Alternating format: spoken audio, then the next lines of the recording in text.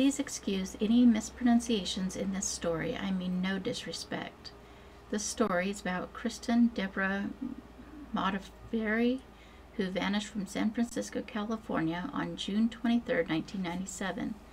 She was 18 years old at the time and should be 44 years old now. Kristen was born in Danbury, Connecticut, to Debbie, a teacher, and Bob, an electrical engineer. She was raised in Charlotte, North Carolina. In 1997, having just completed her freshman year at North Carolina State University on a Park Scholarship, she traveled alone to the San Francisco Bay Area for the summer to study photography at the University of California, Berkeley. She used Craigslist to find a room in a house on Jane Avenue in Oakland where she had 4 male roommates. She found part-time employment at the San Francisco Museum of Modern Art and a full-time job at Spinelli's coffee shop in the Crocker Galleria Mall in San Francisco's financial district. Kristen was last seen at the Crocker Galleria Mall in San Francisco's financial district. She had concluded her shift at Spinelli's at around 3 p.m. She had indicated to coworkers that she considered visiting Baker Beach that afternoon to potentially attend a party. At around 45 minutes after her shift had ended, coworkers from Spinelli's saw Kristen with an unidentified blonde woman on the second floor of the Galleria. Witnesses said that she was holding a green Jansport backpack like Kristen's. The woman has never been identified, and she has yet to step forward. Kristen's family believes that the unknown female and Kristen had plans to meet at the Galleria and may have departed together. The manager of Spinelli's, however, told authorities that Kristen left the building by herself. Video surveillance last caught Kristen withdrawing cash from a Wells Fargo ATM. Kristen failed to attend the first day of her photography class at UC Berkeley on June 24th, a course for which she had already paid $925 in tuition. Additionally, she left a $400 paycheck at Spinelli's unclaimed. Her roommates noted that she did not return home on the night of June 23rd, but they did not report her as missing. Several days later, after her father left a voicemail on the house's landline, one of her roommates returned his call and informed him nobody at the house had seen her for 3 days.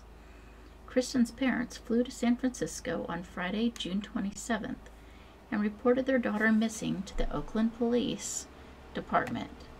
Law enforcement, however, initially considered Kristen a runaway, did not begin investigating the disappearance until Monday, June 30th. A $50,000 reward was set for any information leading to her return, and a private investigator was hired by the family.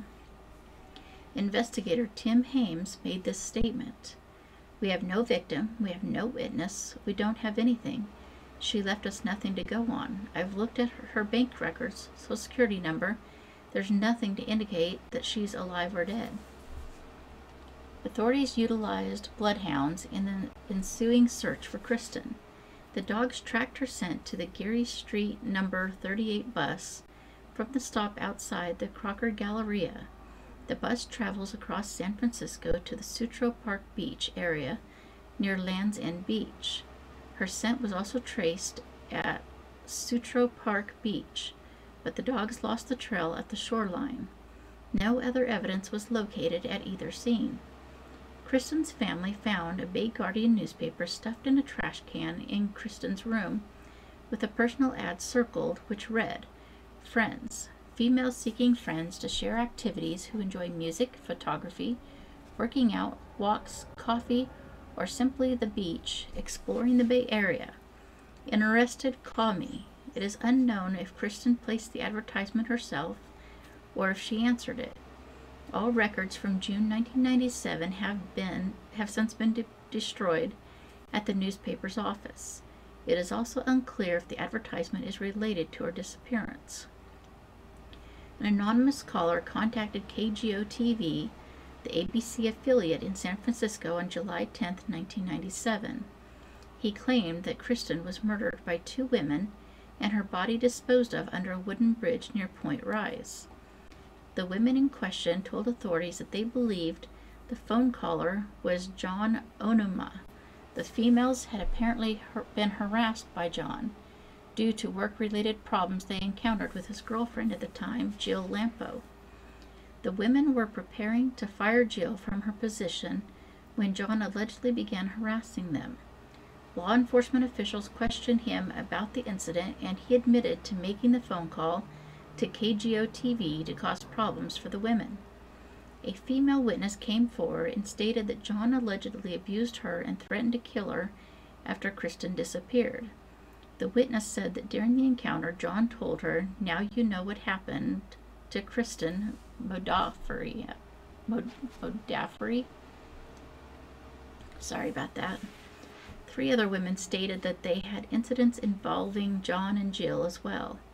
Jill allegedly lured the victims to John and were subsequently abused by him. Authorities searched John's residence and discovered Jill's journal, which was missing pages from the time Kristen vanished. It is not known if either John or Jill are connected to Kristen's case, and no one has been charged with involvement in her disappearance due to lack of evidence. John denied having ever met Kristen. Searches of John's apartment revealed sizable amounts of blood, though it was later determined by DNA testing to be that of a cat. John relocated to his native Hawaii in 1999. Investigators looked into the possibility that Robert Durst was involved in Kristen's case. Robert's first wife, Kathleen Durst, disappeared from New York in 1982. Her case remains unsolved, and Robert is considered the prime suspect, although he has never been charged in connection with her case. Robert was charged with the 2001 Texas homicide of Morris Black. He claimed he murdered Morris in self-defense and was acquitted in 2003. In 2015, he was charged with murder in the 2000 shooting death of Susan Berman. Authorities don't believe Durst was involved in Kristen's case, but he's still being considered in the 1997 disappearance of Karen Mitchell from Eureka, California, and the 1971 disappearance of Lynn Schultz from Middlebury, Vermont. Robert and Kathleen owned a health food store in Middlebury in 1971, and Lynn visited it the day she went missing. In 2015, an independent search of the house Kristen had been living in when she disappeared was completed. During the search, a cadaver dog with a world-class reputation alerted to the presence of human remains in the basement. Paul Dostie, a former Mammoth Lakes police sergeant and owner of the dog, suggested that Oakland police excavate a concrete slab in the basement and proposed that Kristen's roommates at the time be re-interviewed by law enforcement. Dr. Arpad Voss, a forensic anthropologist from the University of Tennessee, visited the house in February 2017 and scanned the area with a proprietary device he developed, which detects human decomposition chemicals. The device pinpointed between 274 Jane Avenue and the house next door, 278 Jane Avenue. Paul stated that the results of these searches likely indicated a crime scene rather than a burial. Aside from the concrete slab, the home's basement floor consists of hard-packed clay which would be difficult to dig with a standard shovel. Additionally, a chemical signature denoting the presence of human blood was discovered near a concrete slab at the base of porch steps at the 278 Jane Avenue residence. According to Paul and Voss, DNA testing revealed that the decomposing material matched that of Bob and Debbie, which were her parents, who had provided samples for testing. In response to the findings, Paul and Voss, the Oakland Police's Public Information Officer Felicia Asthorpe, stated that their findings needed to be confirmed by the city police and claimed the information had yet to be delivered to the police department. At this time, the information we need from Dr. Voss to collect samples for his human decomposition testing has not been forwarded to the department. Additionally, no information regarding the more recent blood testing conducted on the porch has been disclosed to the department. Paul and Voss denied this to be the case, stating that the Oakland Police Department had enough data to undertake their own tests. Voss stated all OPD needs to do is bring their own dogs out to the site and see what happens. Voss wrote in an email, I am quite sure that Paul has told OPD how to look for human-specific VOCs in collected soil samples. All you need is a GCMS, which every university or crime lab in the world has. The procedure is very straightforward. Kristen's law was introduced by Representative Sue Merrick in 1999 and signed into law by Bill Clinton in 2000. Because Kristen was 18 at the time of her disappearance, the lack of resources available for searching for her were noted, and as such, since taking effect in 2001, Kristen's law provided assistance to law enforcement and families in missing persons cases of those over the age of 17, and authorized $1 million per year to support organizations, including the National Center for Missing Adults. The center's federal funding ran out in 2005 when Kristen's law expired. It has continued with volunteer efforts. I would like to believe that she's survived for the past 26 years, and I hope someday she will be found safe. If anybody has any possible leads in this case, please check out the contact information in the description. Thank you.